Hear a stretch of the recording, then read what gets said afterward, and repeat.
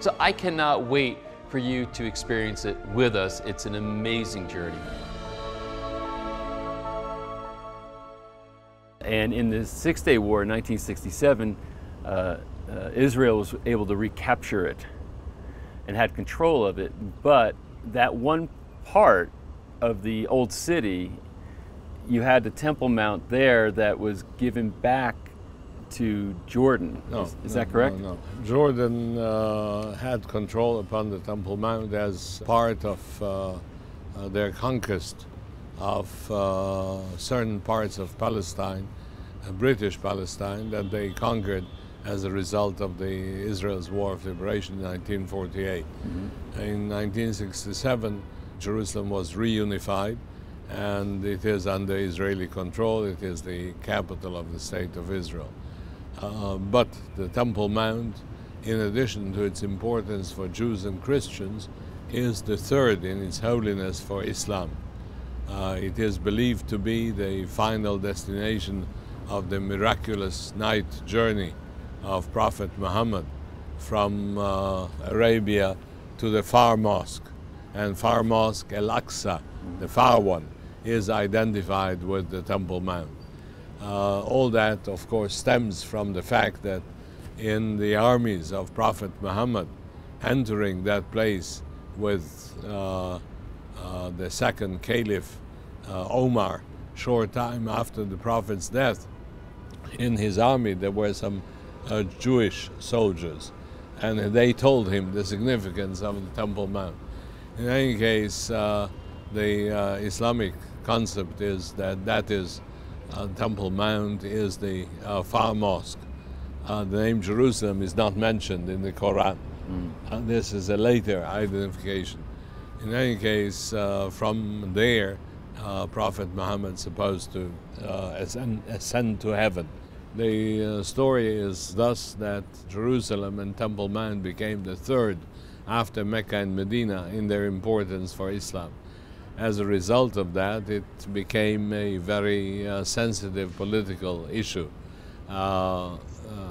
Jews claim it to be their only holy place. The Muslims claim it is holy for them. Each of them says all of it is mine. Though Israelis give the right to the Muslims do not want to give any right to the Jews. No right of prayer, no right of entry, no right of owning any part of it. The political situation became complex, and one of the American presidents, Bill Jefferson Clinton, very naively thought that he is going to solve all the problems of the world. Somebody whispered into his ear that the Temple Mount is the crux of the Near Eastern conflict. And if he solves the Temple Mount problem, the rest of it would be a piece of cake.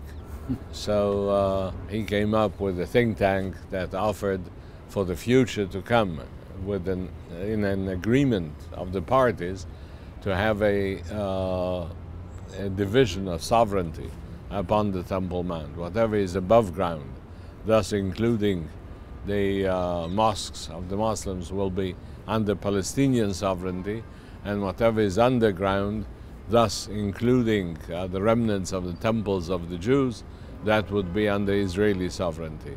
It's an ingenious idea, but in Washington. If you come down to earth, You can't have a building standing in one country and the plumbing in another country. You can't have sovereignty over the subground when all the approaches to the subground are from above ground. It's a super idiotic idea. Yeah. In any case, the idea leaked out, as everything in Washington, and the result was that in the 1990s, the Islamic Waqf, the religious trust which runs day-to-day matters upon the Temple Mount, began like mad to dig into the subground in order to jeopardize that plan. One of the results was very tragic. That is a large pit excavated, and from that pit they removed approximately 400 truckloads of soil saturated with ancient remains. And for the last 12 years I'm directing the project of sifting through that soil. In that soil we had until now approximately 500,000 finds. Wow. Covering thousands of years of history. Very significant finds, some of which even changed history as we know it, as it is written in history books. Wow, I want to talk about those in a moment, but one of the things that you said to me earlier, which many people share this opinion, is that it's felt that Temple Mount is the most important piece of land, this little piece of land within the old city walls, and it's also politically, where many people feel like is, might be the basis for the start of a large war. Listen, I'm an archaeologist. I deal with the past, not with the future. Mm-hmm. So I don't know anything about the future, but as for the present, I can say that it is a vulnerable point. It is an explosive place, and it is very sensitive. The Temple Mount caused lots of riots even recently. Even several months ago we have had a wave of violence which started from events of the Temple Mount. So the place is a most explosive. Yeah. So Temple Mount, by the way, occupies about 1/6 of the total area of the old city. Temple Mount is the largest religious compound of the ancient world. So you've been able to at least sift through dirt, and like you said, it's almost like it makes me want to cringe when I hear about things being bulldozed and just kind of a big excavation done without any regard for what might be in there. That was excavated barbarically, without any archaeological supervision. It is the most delicate place in the archaeology of Jerusalem. If one can squeeze out something positive from that tragedy, is to sift through that soil. And this is what we do.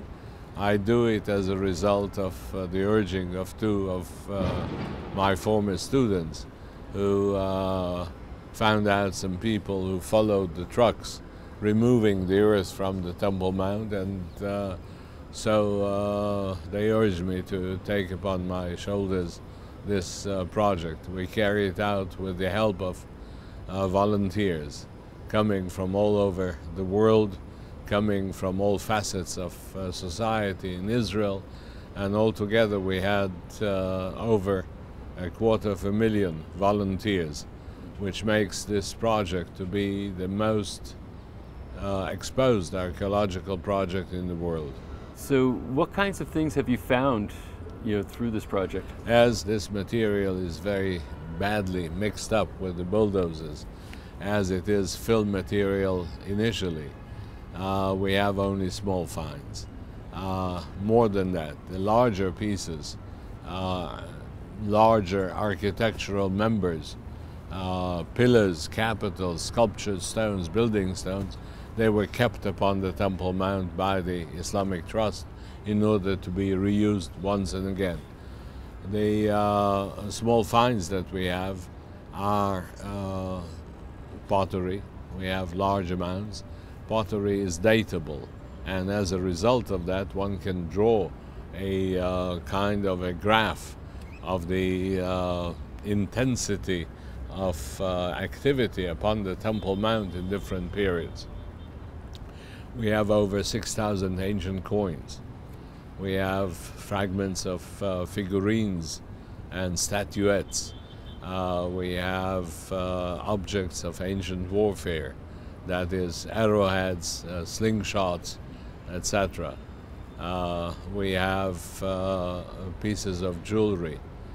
We have seals, seal impressions, all kinds of clothing accessories, buckles, etc. All kinds of objects. But we have also fragments of building material, that is roof tiles, floor tiles. From the floor tiles of Second Temple period, from the time of Herod the Great, we were able to reconstruct the very lavishly decorated, colorful floors of some parts of the Temple Mount, which were made of imported stones, colorful stones, coming from North Africa, from Europe, from Egypt, from Asia Minor, imported. And we were able to reconstruct the patterns, which are very beautiful geometric patterns.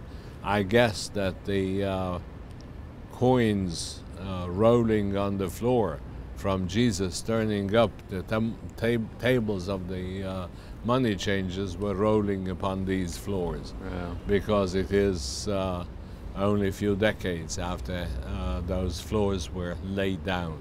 So we have the floor patterns, we have objects from all periods, mainly from the time of David and Solomon, some 3,000 years ago, up till our own time.